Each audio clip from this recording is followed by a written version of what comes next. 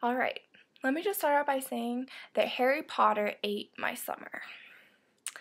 Yeah, so I've been reading Harry Potter for most of the summer, and I am on only the 5th book right now. See? Order of the Phoenix. And I'm almost done with it. I mean, I'm like over halfway. And I've been really enjoying the whole series. It's been really good. The only thing I have to complain about right now is that Harry Potter is seriously pissing me off. Because, like, all he's been doing in this book is, like, whining about, like, everything that's going on and everything that's been going wrong with, like, how people are treating him and how no one tells him what's going on. And it's just, like, really annoying. Because, like, I always feel like he wants to have the spotlight on him, but then he gets pissed off at the same time when he is in the spotlight. I don't know. I just think it's kind of silly. But I still love the books, and I'm very excited to finish them and to keep reading them and everything. So that is good. And I don't mind that Harry Potter ate my summer, because it's been a good experience. But I've also read, I went to England for 3 weeks to see my family and everything. And that was a really good trip. We did a lot.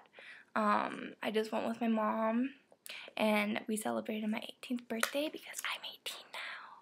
And so that was good.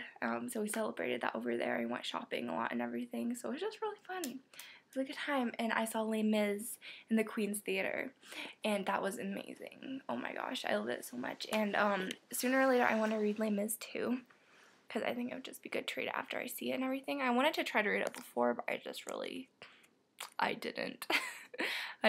I made an attempt of sort of like just buying it, but I didn't get anywhere beyond that. So yeah. But in England I've read about 8 books. I read a ton by Kate Cann.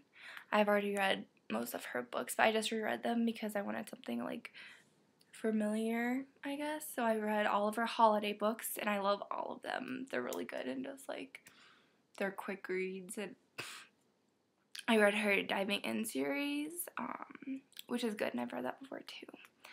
Oh, and I read the other Boleyn Girl, and I loved that a lot because I went to Hampton Court, and I just became really interested in Henry VIII's story, because I always think that that time period in history is really interesting, but I've never really learned very much about it. So after I went to Hampton Court, I got like all this big Henry VIII craze, and I read that book, and I did a lot of research on it, and I just find it so interesting. So I recommend The Other Boleyn Girl because it's really historical, but there's a lot of like interesting stuff in it too. It's just like so like there's so much drama in it, and it's only part of his story, and I want to read more about him and everything. The author is Philippa Gregory. I'm pretty sure, yeah, Philippa Gregory, and she writes a lot of that type of book. So I'm gonna read more of that, and I've been really enjoying it. It's school started now. It's my senior year, and I'm really excited. I love all of my classes, except for I'm taking 2 math classes, which pretty much sucks because I'm so bad at math. I hate it so much, and I have to take 2 because they changed how many math credits you need right when I came. So that sucks really bad, and I hate it because math is so horrible. But besides that, it's good. I'm a library intern all year, so I love it, and I'm actually starting a book club at my school. So I've been trying to figure out what is like the first book to read for that and everything. I've been like reading books and trying to figure out which one would be your best. I'm kind of leaning towards The Book Thief right now. I haven't read it yet, but I've heard like how good it is, and I want to read it anyways, so I think it would be a good book to start out the year with as far as that. So yeah, and I wanted to do this one book for a while called like Under the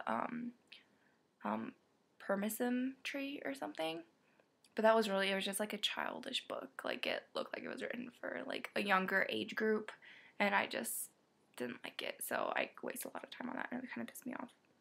Anyway, so today I found a used bookstore in my town called the Book Rack. It is actually like a chain of bookstores, and they have a lot in America. So I thought that was really cool, and I bought a lot of books. I bought Water for Elephants, And yeah, and I bought Shelter Me, The History of Love, and I actually learned about this book from this one girl, Miss Roja's channel, or Raja's. I don't know how you pronounce her name, but yeah, I think she's a really cool girl. I get along with people who read a lot, so I think she's cool, and she seems to have really good taste in books. So yeah, I heard about this book and I was like, hey, I found it, so I'll buy it. So yeah, The History of Love by Nicole Cross, and also bought Painted Black by Janet Fitch. So yeah, and that was really good. Like, this book was originally like $25, and I got it for $3.95, and it's hardcover. So that's good. I'm happy. I've bought a lot of books this summer. I counted all of mine after I got back from England because I was really jet lagged, and I have like over 400 now, which is weird because that's a lot, but I'm really happy. I haven't read a lot of them, but I'm kind of addicted to buying books, so I just can't stop. But I'm gonna read them all someday. Trust me. And my friend Kelsey got me The Secret Life of Bees for my birthday, so I need to read that too. I have a ton of books I need to read. People have been getting mad at me because I haven't finished like very many this summer, but whatever. Yeah. So that is just what I have been doing, and I got this really cool book in England. It has other books on it. I can't get this there. See? And it's just like a notebook, and I write down like books that I want to read and everything in it. So yeah, I have an old book like that, and I think it's a good idea for like anyone to have a book like this, because you just like see a book that you think is interesting, and if you don't have any money, then just like write it down, and then you can like later go and like buy it. So yeah, and I've been kind of buying a lot of books on Amazon because Amazon rules. I like Amazon a lot. So yeah, that's just what I've been doing, and I thought that I haven't made a video in forever, and some people have been asking me to. So yeah, here's the video. Okay, and I will hopefully make another one soon after I finish some of these books.